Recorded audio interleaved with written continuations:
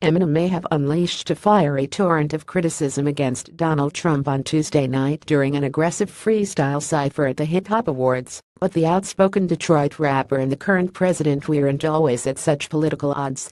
In fact, back in 2004, Trump himself appeared on an Eminem television special to endorse the artist for a fictional political run. Standing at a podium, with a title card identifying him as the chairman of the Joint Chiefs of Cash, Trump introduced the candidate Slim Shady during the Shady National Convention, a TV stunt that kicked off Eminem's satellite radio channel Shade 45 in 2004. Of course, I'm right. I'm always right, Trump said then in his remarks. I know a winner when I see one. And Donald Trump is telling you, right now, Slim Shady is a winner. Has got brains. Has got guts. And has got Donald Trump's vote. Ladies and gentlemen, our great candidate, Slim Shady. Eminem himself also spoke at the convention, in a rhetorically vapid parody of official party speeches.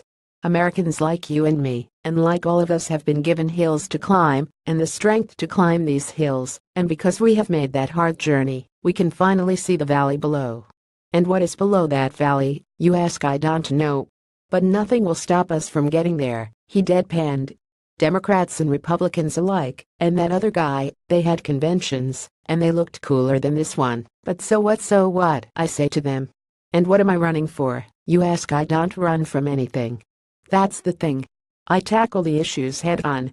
In his freestyle on Wednesday night, however, Eminem had a much clearer message.